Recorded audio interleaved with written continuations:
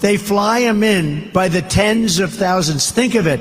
They're trying to say they're into the border, and yet they have airplanes, beautiful airplanes, going and picking them up and dropping them into the middle of our country, where I would say that the states, it means we really have 50 border states. No, they're dropping them into the middle of our country all over the place. They fly them in. Think of that. They fly them in by jets. They're flying in all the time. And Art, they don't count those numbers, do they? They don't talk about them. When they fly in, and then they have a special app, right? They have an app where the cartels are allowed to use the app to get their people in. Do you believe this? It's an app for cartels. So the illegal cartels that are among the richest people in the world, by the way, we think we have a lot of wealth.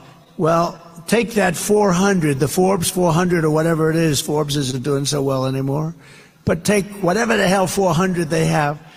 These guys would qualify. In many cases, they'd be a hell of a lot richer.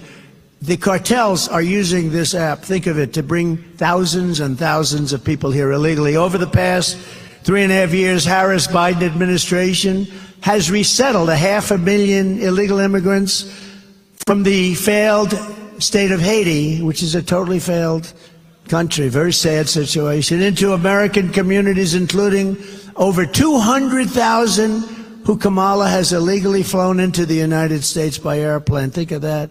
And they're coming out of Haiti, and they're coming out of other failed countries at levels that nobody has ever seen before. In addition to Aurora, Colorado, there's a place called Springfield, Ohio, that you've been reading about. 20,000 illegal Haitian immigrants have descended upon the town of 58,000 people, destroying their entire way of life. This was a beautiful community, and now it's horrible what's happened.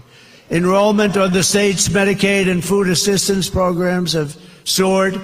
Motor vehicle accidents have skyrocketed. Recording of 911 calls even show residents are reporting that the migrants are walking off with the town's geese.